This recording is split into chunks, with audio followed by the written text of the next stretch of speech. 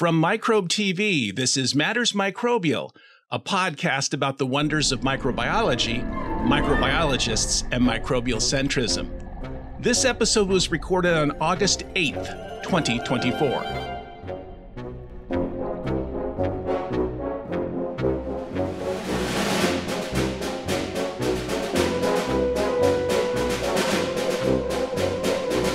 Hello, Micronauts, and welcome once again to our Quality Quorum. I'm your host, Dr. Mark Martin, Associate Professor of Biology at the University of Puget Sound in Tacoma, Washington. Today is the 53rd episode of Matters Microbial. Thanks so much for listening and/or watching, and most of all, for spreading the good microbial word. First, if you do not know the name of Carl Woese, you should. His work revolutionized our views of the relationships between all living things. I'll put a few links to his story in the show notes. For now, please admire the wonderful Lux portrait that Dr. Jennifer Quinn and I created of Dr. Woese. It's certainly true that human beings have a history of contaminating the environment based on their activities. One such form of contamination is with metals of various types. Such contamination can cause health problems in humans and damage whole ecosystems. Here's a headline from last year suggesting the sheer scope of the problem. But how do microbes deal with such environments is a very important question. So, I'm beyond delighted to welcome Dr. Jennifer Goff of the Department of Chemistry at the State University of New York College of Environmental Science and Forestry. Dr. Goff will tell us about the work she and her colleagues have done studying the interactions that microbes can have to metal-contaminated soils. She'll also tell us about her journey into the microbial sciences. Jennifer, welcome to the Quality Quorum today. Thanks, Mark. It's really exciting to be here. I'm also impressed you read out the whole name of my college, which I think might be one of the longest.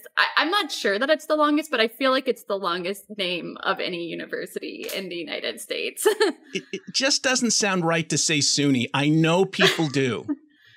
Yeah, a lot of times we just, when we self-refer to it here, we just call it ESF. So I'll probably refer to it as that in the podcast as well.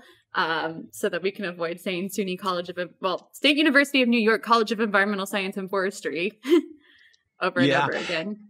And it's interesting. There are a lot of branches of that whole system in the state of New York, obviously. Yes. I can think of about 10 off the top of my head. Yeah, I think we actually have, I don't want to quote it for sure, but I do think the SUNY system is actually the largest state college system. I do believe it's bigger than the Cal State system. I think we have about 80 colleges total. And it ranges from community colleges that just grant associate degrees all the way up to full-scale research universities like Stony Brook, Buffalo, Binghamton. And you are at a branch that has a PhD granting program in the Department of Chemistry. Yes. So ESF is kind of, not only I think is it unique among SUNYs, but I think it's also really unique just across the United States. So we are one of the more research intensive SUNYs. We're an R2 university, but we're pretty small. We have about 2,000 students total. And all of our research is exclusively within the environmental sciences. So the departments that we have on campus are, we have environmental and resources engineering. We have my department, which used to be called forest chemistry, but I feel like we should have kept that name. It's pretty cool, but now we just call ourselves chemistry. We have environmental and forest biology, landscape architecture, environmental studies, and then chemical engineering, which used to be called paper engineering, and then sustainable resources management, which used to be our forestry department. And so within all those departments, not only do we grant a lot of bachelor's degrees, but also master's degrees and PhDs as well. It's really an interesting, when I read about it, it was really an interesting institution. Yes. I'll make sure to put a link to it in the show notes.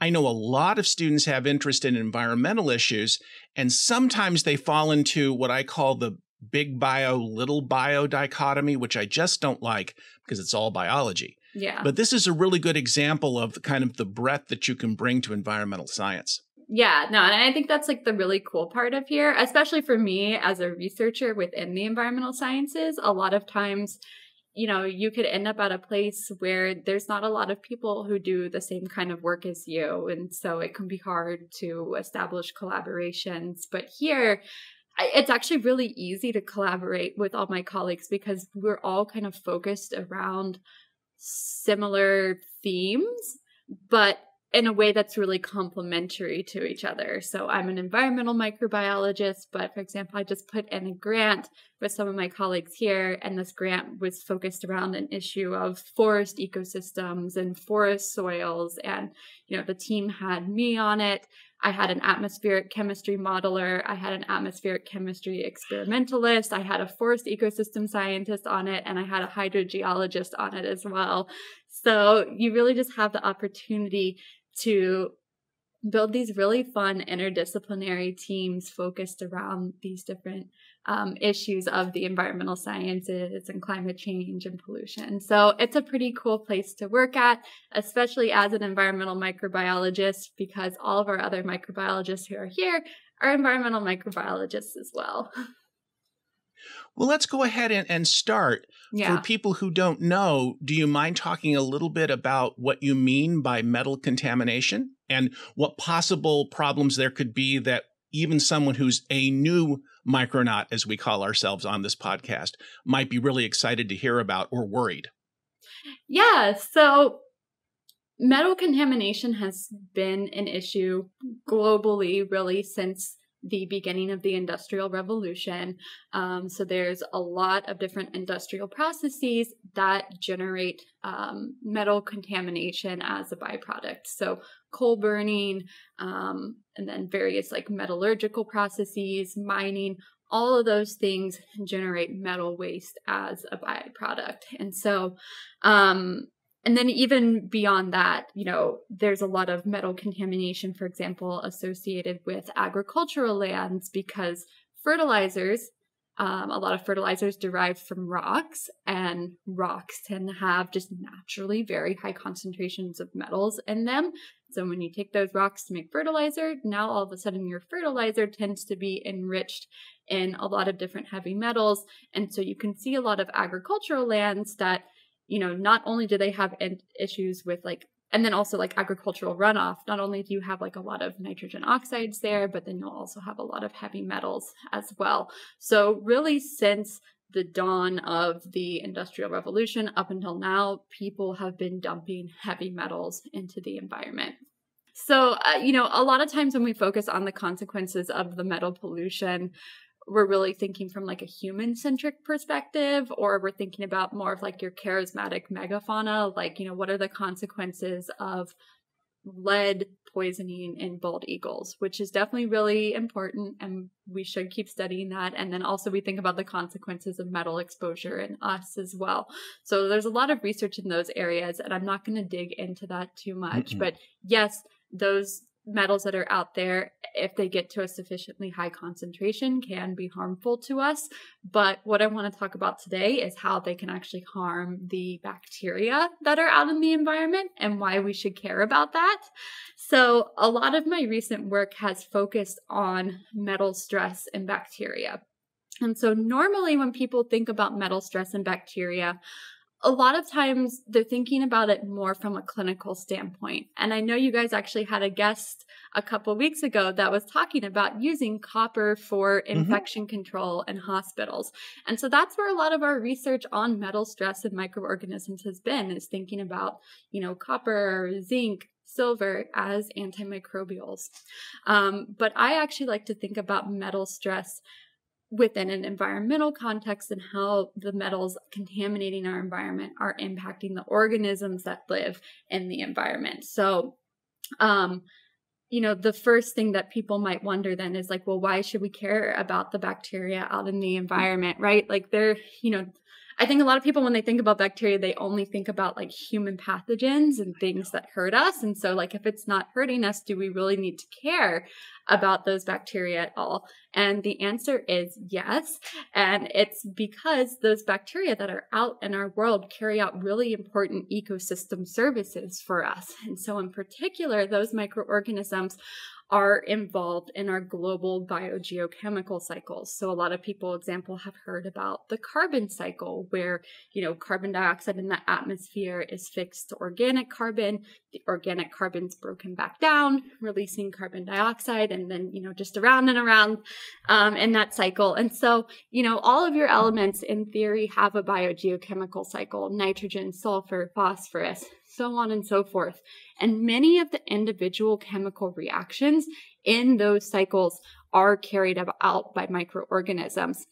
And so what that means is that if you have microorganisms that are in an environment that all of a sudden has had some sort of pollutant introduced that's toxic to them, like high concentrations of a heavy metal, you have the potential to disrupt those really important ecosystem functions. There's one example that I would really be interested in kind of talking about that I think also has a really great connection to climate change as well. And it relates to the nitrogen cycle. So I have a slide of the nitrogen cycle that I will just have you guys pop up. And so this is one of my favorite pictures. I show it all the time when I give talks. And basically what it's showing is the nitrogen cycle. So in the nitrogen cycle, for example, you have nitrate, which gets reduced to nitrite, nitrite to nitric oxide, nitrous oxide, dinitrogen gas, ammonium, back into organic matter, and then so on and so forth. And so with the nitrogen cycle, all of those individual steps are typically carried out by microorganisms that, can perform those very complex chemical reactions. And so what I really like about this diagram is it's really emphasizing not only the microorganisms that carry out those reactions, but it's actually emphasizing the enzymes that carry out those different reactions. And in particular, it's emphasizing the enzyme cofactors. And so metals a lot of times are enzyme cofactors. So they're basically just, something that ends up getting bound to the enzyme and helps the enzyme to function. And so a lot of times metals as cofactors work in helping enzymes carry out redox reactions. And so what redox reactions are is they're reactions that basically take an electron from one molecule and they oxidize that molecule, and then they transfer it to another molecule. And that's a process called reduction. So in bacteria, a lot of times they'll have these enzymes called oxidoreductases that facilitate the movement of that electron from one molecule to another. And so all these different reactions in these biogeochemical cycles are redox reactions. And so a lot of times these enzymes and their cofactors, so a lot of times it's the metal cofactor of the enzyme that facilitates that transfer of the electron from one compound to another. And so what I really like about this biogeochemical cycle, this picture of the nitrogen cycle that I'm showing you guys, is that it's actually emphasizing the metal cofactor of the enzymes that's critical for that step to happen. And so the step in here that I really want to focus on is the step of reducing nitrous oxide to dinitrogen gas. So nitrous oxide is a greenhouse gas. It's a very potent greenhouse gas. It has a much greater warming contribution than, say, carbon dioxide does. And so there's lots of sources of nitrous oxide. So there's lots of different microbial processes that can generate nitrous oxide, which is undesirable because it's a greenhouse gas. But then there's only one microbial process that can actually consume that nitrous oxide, which is the nitrous oxide reductase. And so the nitrous oxide reductase is a copper-containing enzyme. So it uses copper as a cofactor. And that enzyme is very sensitive to different environmental conditions. So if environmental conditions change, a lot of times that enzyme becomes non-functional, for example. And that's not desirable because that is an important sink for nitrous oxide in our environment. So an example that I really like to give is early in my postdoc, I was working on this project where I was studying this denitrifying microorganism. And so that organism was able to take nitrate and reduce it all the way to dinitrogen gas. But when we grew that organism in the presence of copper and at very high concentrations, or not copper, with nickel, when we grew that organism with very high concentrations of nickel, all of a sudden, what we saw happening in those cultures is they were still reducing the nitrate to nitrite, the nitrite to nitric oxide, the nitric oxide to nitrous oxide, but then it stopped at that step. So the addition of nickel to those cultures inhibited the activity of the nitrous oxide reductase. So now all our cultures, instead of producing dinitrogen gas, were instead pumping out this greenhouse gas, nitrous oxide. And so the reason why that was likely happening is because nickel, which is what we added to those cultures in high concentrations, looks very structurally similar to copper. And so a lot of times the reason why metals can be toxic to us and microorganisms is our cells and their cells have no way of really discriminating copper from nickel. It kind of looks the same to them. And so a lot of times if you have really high concentrations of nickel, for example, the organisms will mistakenly pick up that nickel and use it as a cofactor in enzymes that might normally be using copper as a cofactor. And so that's what's likely happening with the nitrous oxide reductase here, is when there's high concentrations of nickel present, the nitrous oxide reductase is, having the nickel inserted into it instead of the copper inserted into it. And so the nitrous oxide reductase that's bound to nickel is inactive. And so what that means is that during that nickel stress, during that nickel exposure, if you have these denitrifying organisms, all of a sudden, instead of reducing nitrate to the harmless dinitrogen gas, they're reducing the nitrate to nitrous oxide. And that nitrous oxide is just being released into our atmosphere. I really like what you've done here because if you don't mind my summarizing it for viewers and listeners, it talks about several different issues that are super important. And the first thing that I want to say is if you're ever interested in the nitrogen cycle and you have an aquarium tank, you know much more about it than you thought you did. Because you have to take care of all of that problem, because even though 80% of our atmosphere roughly is dinitrogen gas, it is almost wholly inert. And it's and animals and plants can only use certain forms of nitrogen, but they must have it.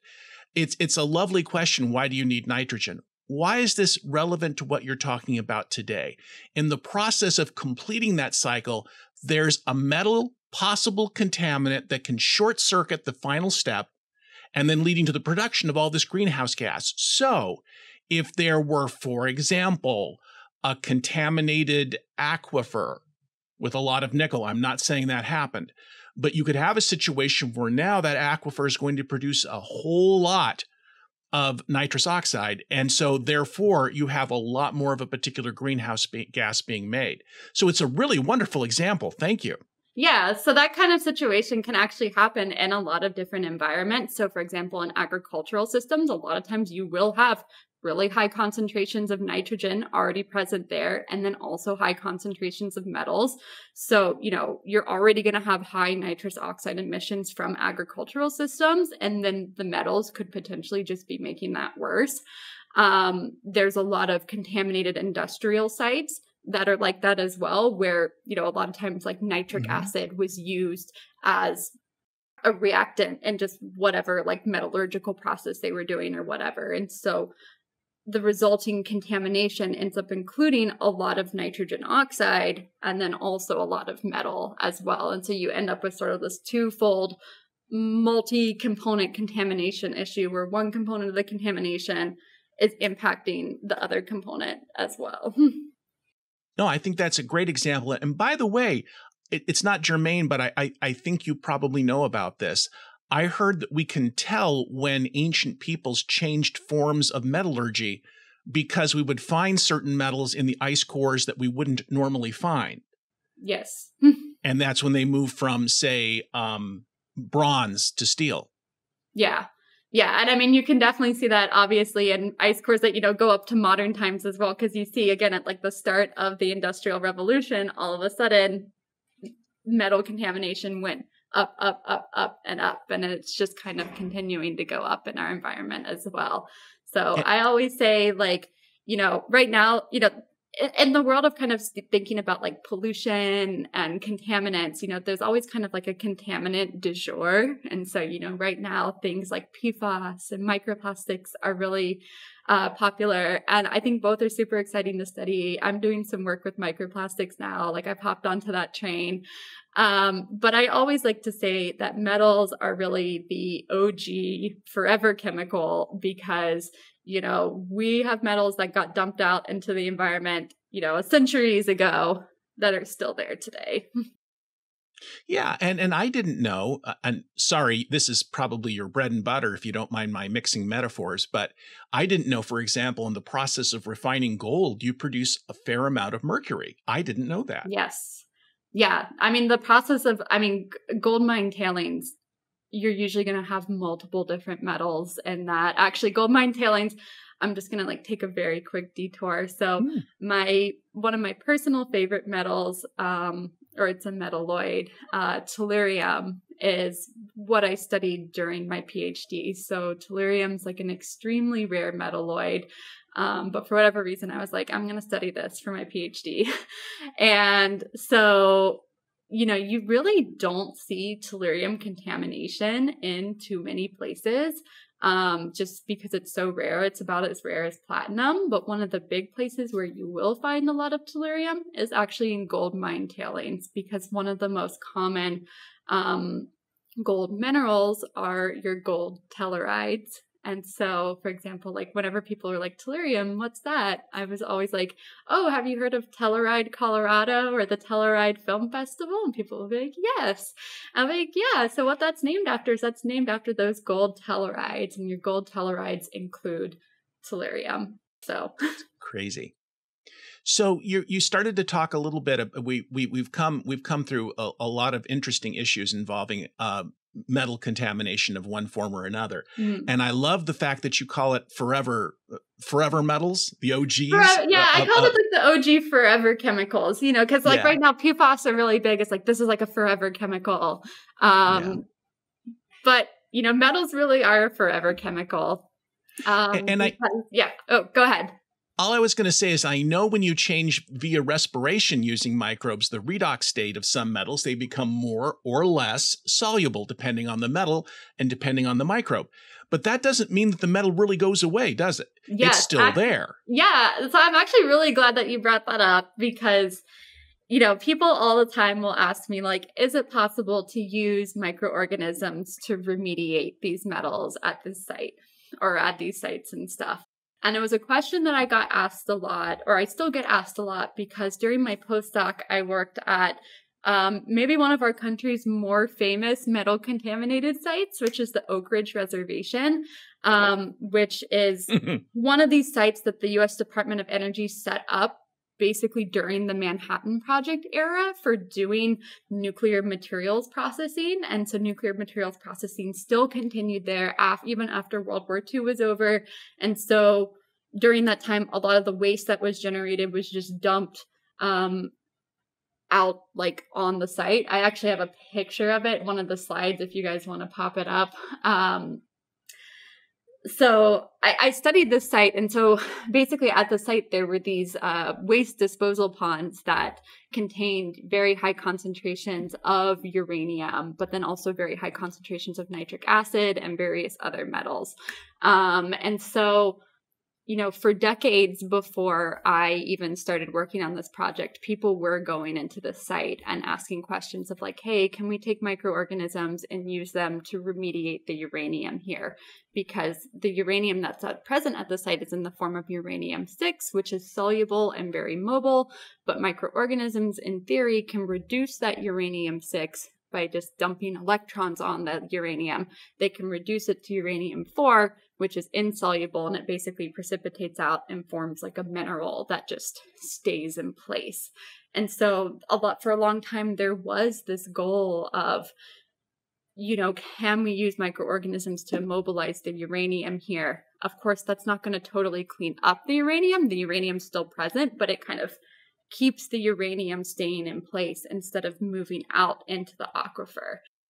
So it was one of those ideas that was really, really, really great on paper, that like this was going to work and this is going to immobilize the uranium that's here. In practice, there ended up being a lot of issues with it. One of the big issues is there's an extremely high concentration of nitrate present at the site. And the problem is that the microorganisms that would be reducing the uranium, that reaction is a respiratory process. So it's a process that they're basically breathing the uranium.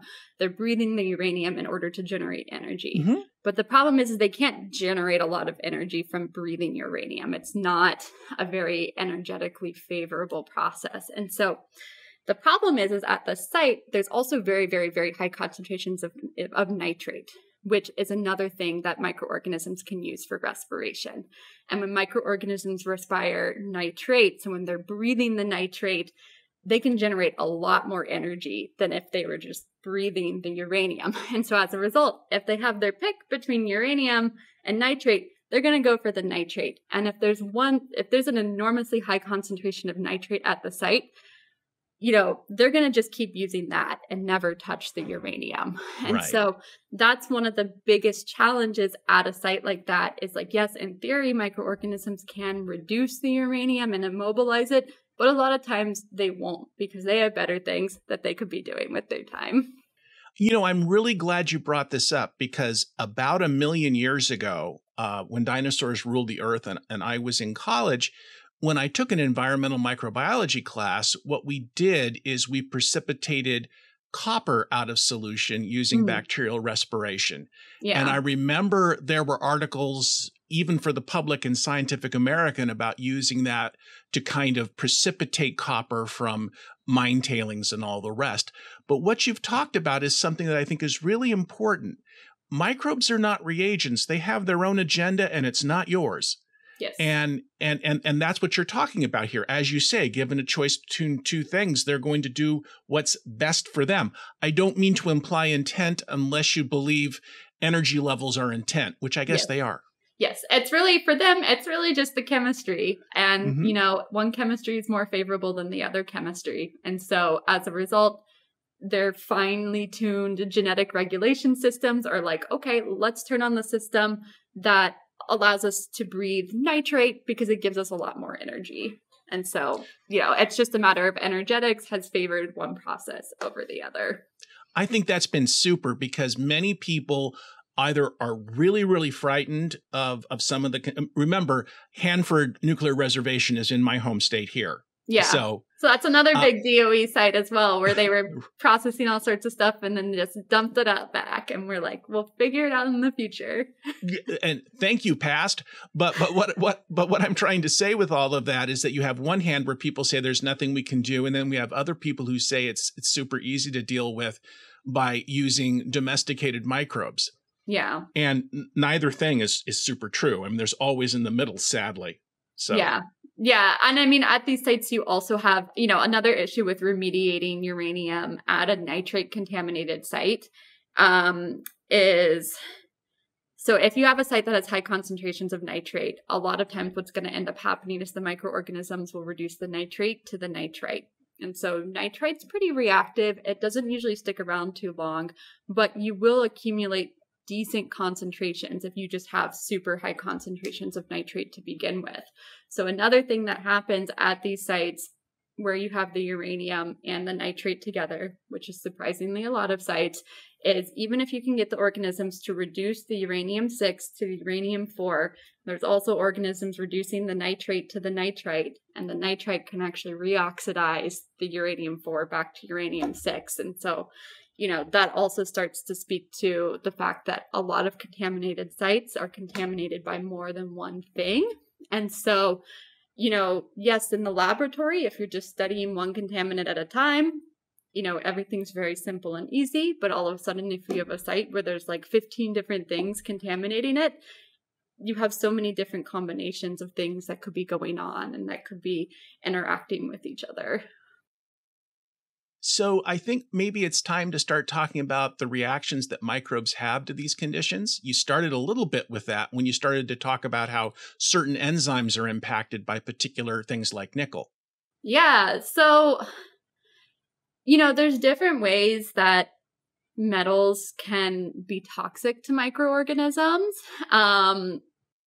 So one way that I had already talked about is a process called mismetallation, where there's some microorganisms have a lot of enzymes that use metals as cofactors. And what can happen is if concentrations of other metals that are very structurally similar to those cofactors get too high, those other metals can start being accidentally inserted instead into the enzyme, leaving that enzyme non-functional. There's another major mechanism of toxicity that you have with some metals is the generation of oxidative stress. So this is something that happens with copper, for example, where inside the cytoplasm, copper will just generate superoxide, which is a type of reactive oxygen species. It's really reactive, and it basically it just goes running around the inside of the cell, oxidizing everything. So it'll oxidize and damage your DNA. It'll oxidize your proteins. It'll oxidize your lipids. It'll do things like, for example, if you have a protein that has iron as a cofactor, it'll oxidize that iron cofactor, and that iron cofactor will fall out, and that enzyme is no longer functional. So I'd say those are probably your two really big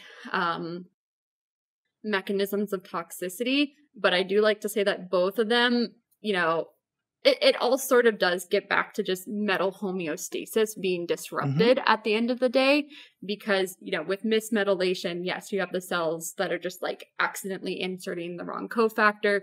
But even with oxidative stress, you'll have things like oxidation of other metal cofactors, especially iron, that's occurring. So I'd say those are kind of your two big mechanisms of toxicity. And so, the downstream implications of that, it's really going to depend on the organism and the concentration of metal they're being exposed to. I mean, sometimes your organisms, if the concentration gets high enough, they'll just be dead. They'll just be straight up dead, But maybe at sublethal concentrations, you can start to have other effects where it's yes, the organism's alive, but for example, maybe an enzyme that uses iron as a cofactor is just non-functional. So I had another project that I did during my postdoc where I was thinking about metal mixture stress in this one bacteria. And what we found is during metal mixture stress, the cells were still growing, but they weren't growing as well as in the absence of that metal mixture. And what we ended up finding out is that the metals were actually inhibiting. So these bacteria were growing. So just kind of back things up.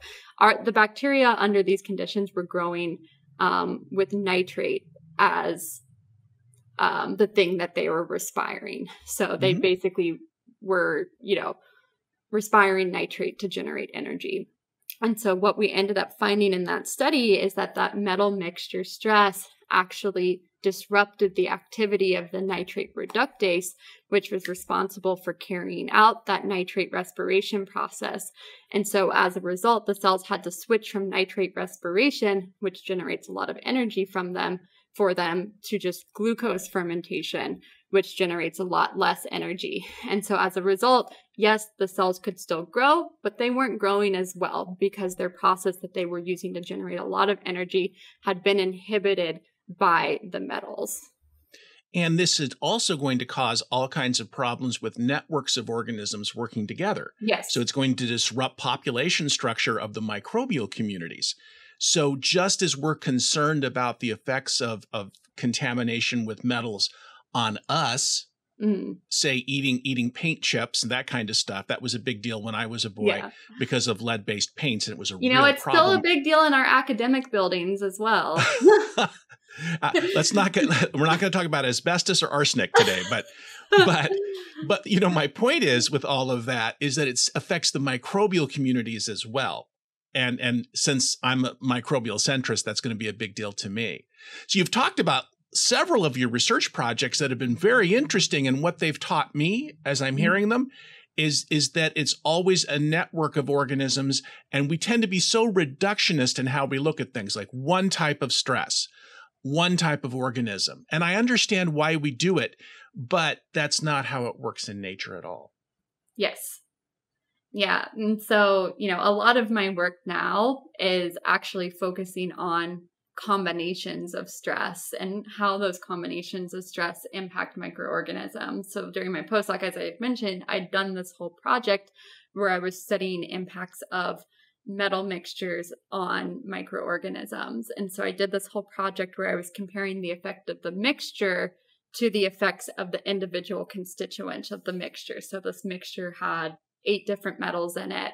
And then the individual, because a lot of sites are actually, there's very few sites that are contaminated by just one metal. Like, that's what I always like to point out to people. And when you point out, people are always like, oh yeah, that is true. That does make sense. There's never going to be a site that's just contaminated by copper. Like, for example, you have an EPA Superfund site nearby you that you were sharing with me earlier, and it's a former copper smelting site. And so that site, just from the metals they're tracking, I was seeing that there's high levels of lead, high levels of arsenic. They were doing copper smelting there, so there's probably high levels of like copper. There's probably high levels of cadmium and zinc as well. So most environments, when there's metal contamination, there's usually more than one metal.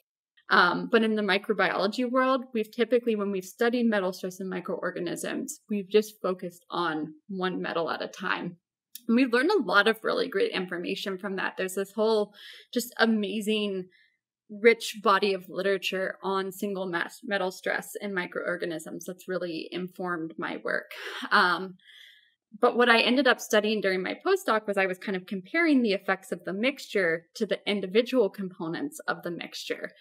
And what I found is that during the metal mixture stress, the cellular response to that was just so unique and different from what we saw with the individual metal stressors that I suddenly was like, oh my God, if we really want to understand, how microorganisms respond to metal stress in their environment, if we keep just doing single metal exposures, we're not really seeing what's happening. We can't just add up, what we learned from the single metal exposures to predict what happens in the metal mixture exposure, because a lot of times there's synergisms and antagonisms between the individual metals. And so we really need to study them in combination. And so I'm really trying to start to think about, like, how do we study them in combination in like a very rigorous and systematic way? Because there's so many combinations you could possibly study, and the more metals you drop in, the more complex it is to sort of disentangle things. So I was doing an 8 metal mixture for my postdoc. We're kind of in my lab right now. We're switching to just doing binary combinations and then thinking about how to scale up from there. So what kinds of, so we mentioned about some negative effects on, say, the way particular enzymes work or overall oxidative damage throughout the different biological molecules within a cell. Do bacteria have ways of fighting back? That's a wrong term. Yes. I don't mean to make everything martial, but there you go. Yeah, definitely. So that starts to get into, so you'll typically hear them referred to as metal resistance genes. You'll see them referred to in the literature as heavy metal resistance genes, which is fine, but I actually am a big proponent of starting to call them heavy metal homeostasis genes. Because for a lot of times, for a lot of metals, it's not necessarily a matter of like, oh, I'm just trying to totally get them outside my cell. It's a matter of I'm trying to get my intracellular concentration of that metal in just the right spot. So for example, with copper, we'll go back to your copper smelting site. So with copper, as we'd actually talked about earlier, there's a lot of enzymes that use copper as a cofactor. And so bacteria need copper, just like we need copper. It's an essential nutrient. And so the cells need a certain concentration of copper in their cytoplasm. And so they do have these metal homeostasis systems that allow them to bring the copper inside of the cell. So there's a lot of copper transporters, copper chaperones, stuff like that.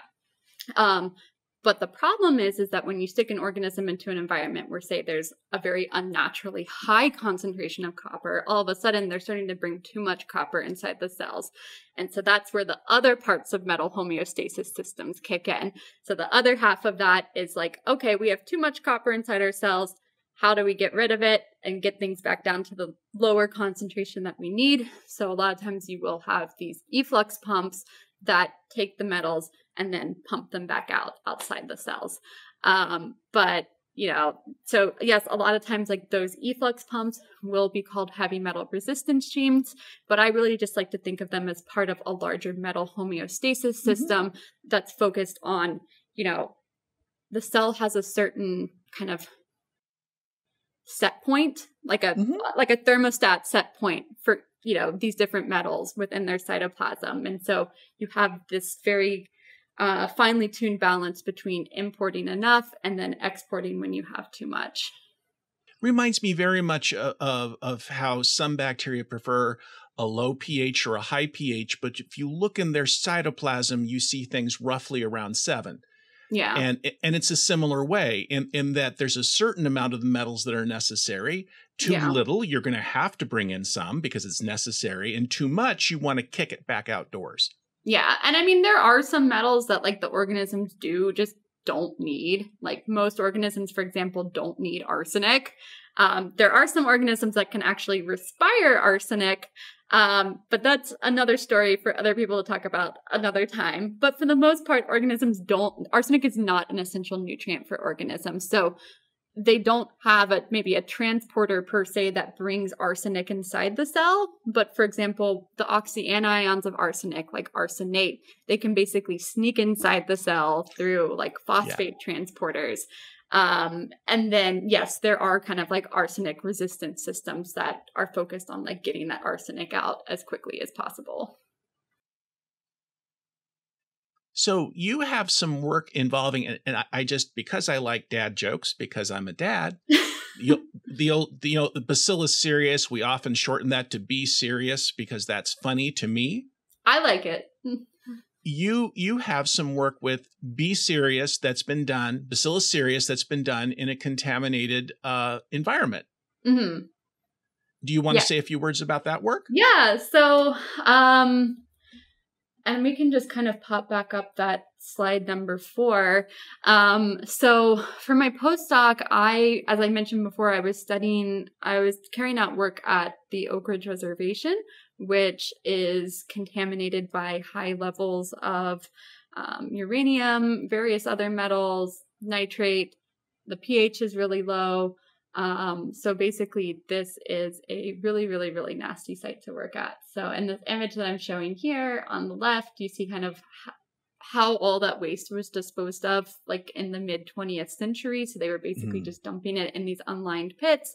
And then that waste did migrate out to the surrounding subsurface. And so eventually the DOE did go and do a good, I don't want to say a little bit, they did a good amount of remediation at the site.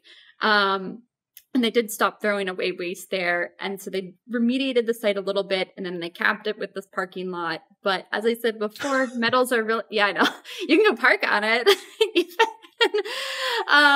So metals, I always say metals are the OG forever chemical. So all those metals that were tossed away in 1950 are still there in the surrounding subsurface. So the project that I was working on was really focused on studying the adaptations of the organisms that were present there at the site to those different metals. And so very early on in my postdoc, one of my coworkers in my lab had started this enrichment culture from the site, and myself and one of my undergrads finished it up.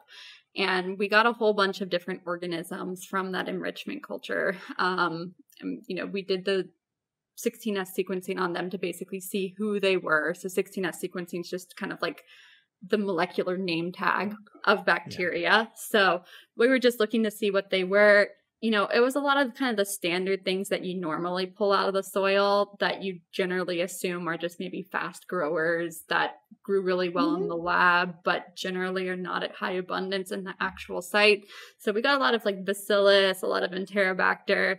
And on the surface, it looked kind of boring. There was I was just like, oh, Bacillus cereus, that's kind of boring. I could go out to my backyard here and dig up soil and get a lot of Bacillus cereus.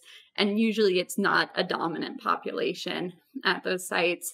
But at the same time, some of my collaborators had also sequenced the microbial community of the soils in that contaminated region where our isolate had come from. And so I actually went and I was just like, okay, so I have like the 16S, like the molecular name tag of this Bacillus cereus isolate. I'm just going to compare it against this community data to see, like, what is the abundance of my particular Bacillus cereus at the site.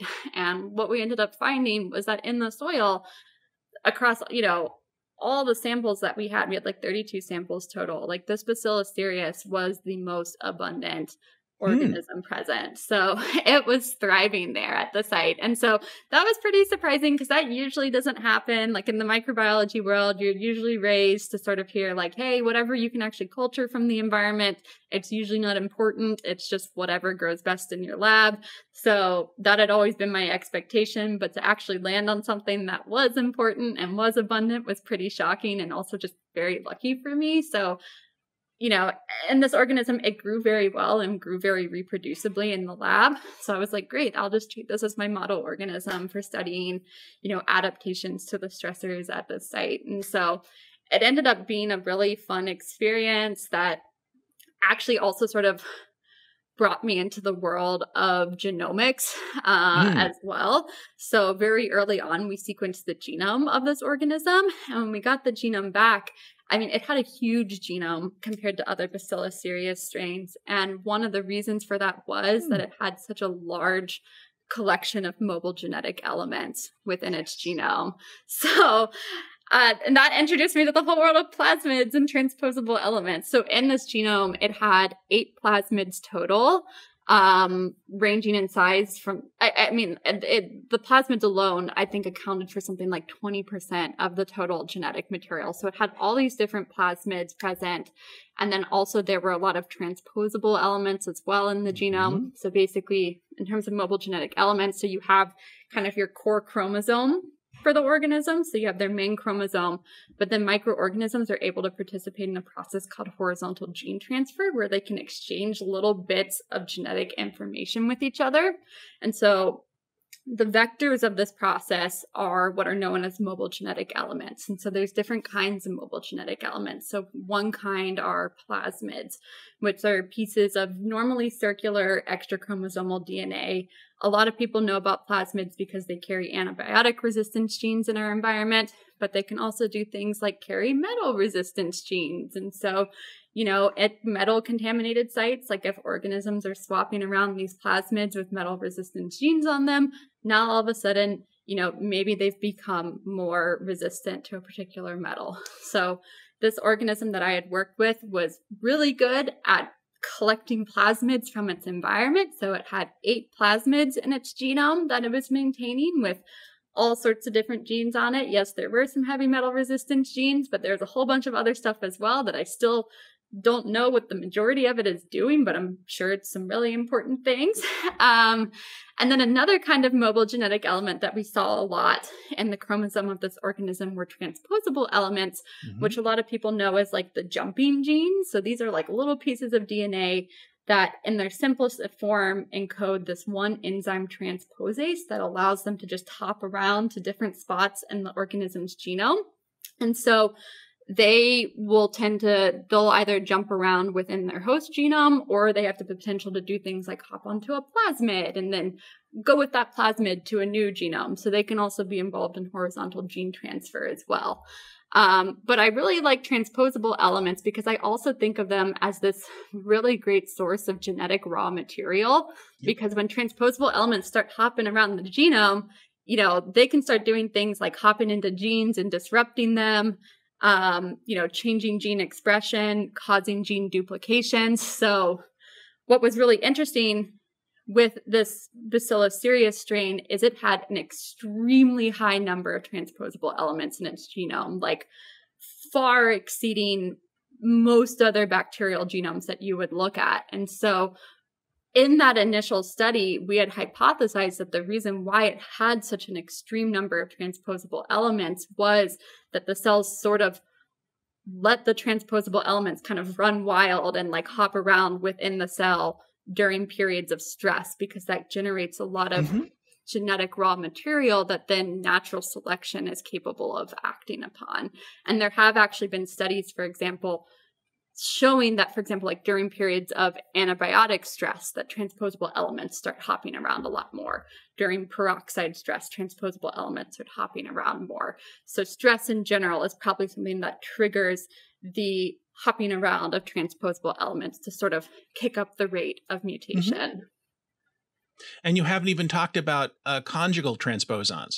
Yes. So in other words, I mean, I say something, and I hope you'll forgive me, but I think you have a wacky sense of humor like me. Yes. I'll say that horizontal gene transfer enables such transfer of DNA between unrelated organisms. It's like any of us having children with a Caesar salad. And I'm not being, weird or arch about it. It really is like that in terms of phylogenetic differences. So any kind of situation where something that can receive some DNA, like it's even a teeny advantage in terms of fitness for a given environment, that will tend to predominate. And it's interesting. They're nothing if not fluid, nothing if not plastic. This is beautiful work. Yeah. So that really, that whole study, it really opened my eyes up to thinking about horizontal gene transfer, thinking about genomics. My background had really been in microbial physiology and like geomicrobiology. So I'd never really done any bioinformatics things, but this opened my eyes. And ever since then, I have just been full on super interested in microbial genomics, evolution. And it's something that I plan to continue with as well. And actually, one project that I have ongoing right now is with that Bacillus cereus strain. We had seen all those transposable elements, and I had hypothesized that like, oh, it's the stress that causes the expansion of the transposable elements. But obviously, that's me looking back into the past and making hypotheses about what I see. And so what I actually did was I was like, okay, well, like, let's play out evolution in the lab. And so I did a laboratory evolution experiment with those strains under, comparing them under chronic metal stress to no metals. And, we're in the process of compiling all that data now to see, not only what changes in terms of like the physiology of the organisms, but also comparing the genomes from before and after evolution to see like, do we continue to see these transposable elements hopping around and shuffling during the metal stress at a greater rate than without the metal stress? So I'm super excited about that. These are very complex genomes though. So we're kind of like, okay, we have to figure out how to resequence them and how to interpret all of it, because these are very large genomes and have a high amount of repetition within them. But I think once we have the final data set, it's going to be really exciting. So, it's so interesting because we're often driven in science, again, to be reductionist, right? And we have all these, and I'm not using prejudice in the term of, in any kind of sociological term, maybe bias is a better term. Most of us in the educational system, this is a big deal to me. We're oxycentric in our learning. Yes. Right? We're eukaryocentric in our learning. And even when we're a microbiologist, we tend to be coli-centric in the way that we look at things. None of these things reflect the real world. I have a motto about the microbial world. It's first evolved, last extinct. Yeah. And I'm being silly about it, but it's also true. We want to be reductionist. We want to look at simple things, but that doesn't really reflect the natural world at all. So I'm so excited to see that you're trying to look in a complex system what's going on. Yes, it's frustrating, but that's where the excitement is to me. Yes, I agree. And I think it's really trying to kind of find the balance of that middle ground of like, how can we bridge the gap between laboratory studies and, being able to be controlled in our experiments, so we can interpret our results, but how can we still have results that are generalizable to the field? I also am so pleased that you brought in many different types of researchers to show. You were mentioning hydrologists involved with some of your work, as well as geologists. All of this is super because I really believe that we have better perspective when we have different eyes. I mean, Yeah, look at definitely. you. Your training is in physiology Yeah. and you're doing genomics now. Yeah. I mean, my whole career has just been kind of like, hopping around between different kinds of departments, training with different kinds of people. So, I started out as a biologist. So I did my degree in biology at Georgia Tech. There's a lot of great environmental microbiologists there, which is how I got brought into the world of environmental microbiology. And so then I went and did my PhD at Rutgers in microbiology, but the faculty member that I chose for my PI, his name's Nathan Yee. And so his training is actually in geochemistry, and he's in their environmental science and geology departments. So his training's in geochemistry, but he does like geomicrobiology and astrobiology work now. So I started working with him, and, it took me a little bit of time to kind of be like, okay,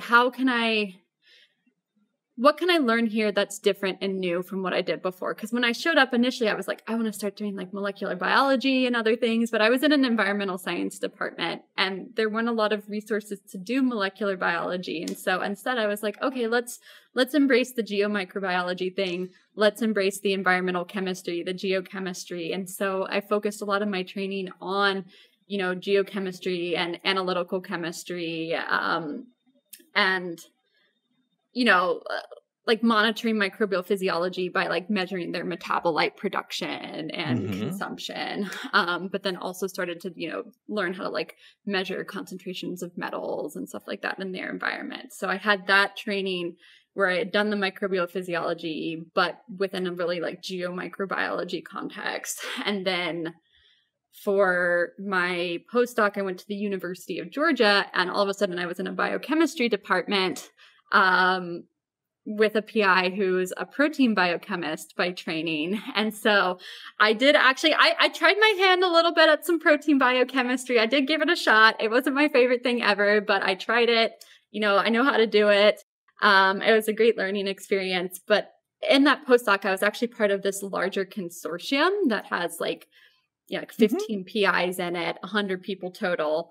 And that consortium had all sorts of people in it. So you had like your molecular microbiologists, you had your geochemists, your hydrologists, and then a lot of like microbial ecologists, microbial genomics people. And so from working with them, that's how I learned a lot about the genomics and microbial ecology. And so I don't know, I feel like my research interests have kind of become a mishmash of like anything that's related to microbes and metals. And then now, I am an assistant professor in a chemistry department. So I think this is interesting. One of the things we talk about on this podcast is there's many different paths to becoming someone working in the microbial sciences. And people come from all kinds of backgrounds, have all kinds of experiences. But what I find is folks often believe there's only one path. It's just not true. It can be kind of what's the expression? A drunkard's walk, which is, a random walk, random path, a drunkard's walk, depending on your point of view. It's what I did. But the point I'm getting at is there's lots of different ways to get to the microbial sciences. And it's so exciting. And I'm glad you share that excitement with me. Yes, definitely. Yeah. And I mean, I think the reason why a lot of us really like microbiology, and I think a lot of the reasons why people get into environmental microbiology from various different ways is actually, it's something that you had mentioned earlier, which I'm really glad you mentioned, is that, in a lot of our schools and our textbooks, when we learn about microorganisms and we learn about metabolism, it's like, okay, here's like they're oxidizing glucose and then glycolysis, TCA cycle, standard electron transport chain, resulting in the reduction of oxygen at the end. And so, I had just been fed that over and over and over again. And so, which is great, you do need to learn that. But then when I was an undergraduate, I didn't really fully know what I wanted to do, but at that point I was pre-pharmacy. And so I was like, I'm going to take a microbiology class because it's one of the pre-pharmacy electives. And so going into the class, I thought I was going to be really interested in like pathogens and treatment of disease. But the professor who was teaching the class, her name is Samantha Parks, and she is an environmental microbiologist. I know her. By training. Yeah. Oh, you know her? Oh my goodness. She is the one who brought me into microbiology. So she's an environmental I know. It's a small world, right? Yeah. I mean, she's in the Literally. microbiology education realm and everything. She's great. Mm-hmm. So she's an environmental microbiologist by training. And so she taught this course from a very environmental microbiology, microbial physiology centric sort of way. And so we spent time, we didn't just cover glucose oxidation coupled to reduction of oxygen. Like we went through all the different kinds of microbial respiration. So, like nitrate reduction, sulfate reduction. But then what really captured my interest were the interactions of microorganisms with metals. So I was like, wow, there's bacteria that can like breathe iron, and there's bacteria that can use, iron or manganese as an electron donor. And so that's what really captured my interest. Actually, the first research I really ever did as an undergrad was studying iron respiring bacteria. But that was really what, captured my interest from day one, was like microbe metal interactions. And I've stuck with it ever since. So, I really think your that niche. Yes, I found my niche. And, I really hope also that, when people are teaching like their introductory classes, like they can appreciate that, like, how you frame the class and what you teach, it can have a big impact on your students' interests and how they engage with the field. And I'm so grateful that I had this teacher who taught microbiology from kind of a different perspective than a lot of times what actually gets taught, because it launched my career to where it is now. We're kind of running short on time, but I wanted to leave you with one thought that this is what reminded me of. I no longer teach introductory biology, but one of the things when I would do it is, students would have these 3x5 cards in their brain, and we would talk a lot about, electron transport, taking the electron off NADH to make NAD+, and its final destination in eukaryotes that are oxycentric is going to be oxygen, right? Yeah. And so I would tell, because students would just like write that down. And I said, well, you need to feel it. And they said, what do you mean? I said, I want you to hold your breath. And when it hurts, raise your hand. So in this class, they start raising their hands. And I said, too many electrons. And that's really stuck in their heads, because it really is a different way of looking at it. And so that's where I think microbiology needs to be far more central to the teaching of biology in general for that reason. Yes. And what moves the electrons around is metals. Those iron cofactors in those cytochromes. Jennifer, it's been wonderful chatting with you. I've learned a lot. Apparently, we're going to be talking a little bit about this contaminated area along the coastline here, because I think it might be fun to have my microbiology students in the fall play with that a little bit. And so I will lean on you a little bit. Yes, definitely send me an email. I might even ask you to send me some samples as well. I think I feel like there could be some interesting like metagenome sequencing to be done there. That I saw like the maps. I was like, I'm very intrigued. So we should keep talking about it. Now, Jennifer, it's no surprise to you that I'm a big science fiction lover. And it's been well known since some of the work of Fred Hoyle that the heavier elements are the product of essentially supernovas, nucleosynthesis that take place. We're the dust of dead stars, essentially, all of us. And that's especially true for the metals. And so my thought is, since it's not distributed equally throughout the galaxy or the universe in general, perhaps other solar systems could have different concentrations of various things that we call heavy metals.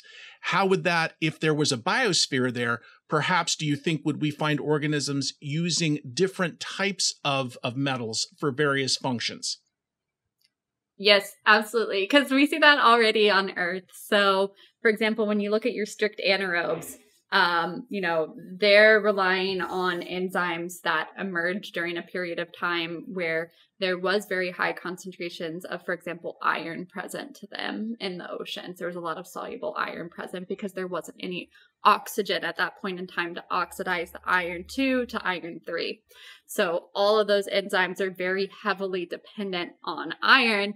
And the modern consequence of that is that a lot of those organisms, they can't survive in environments that have a lot of oxygen because there's not enough iron. And then the oxygen will also damage their enzymes by oxidizing those iron cofactors. And then we see a lot of organisms that are more aerobic, those enzymes that are involved in aerobic metabolism and that, evolved in aerobic organisms in this oxygenated world. Instead of depending on iron, a lot of times they'll depend on things like zinc, for example. And so it's more of like a zinc economy rather than an iron economy. So like, absolutely, I think that you would see, different essential metal requirements on different planets, depending on, especially like, what the atmosphere of that planet is and how oxidizing it is. Well, and then also related to the distribution of the elements in general.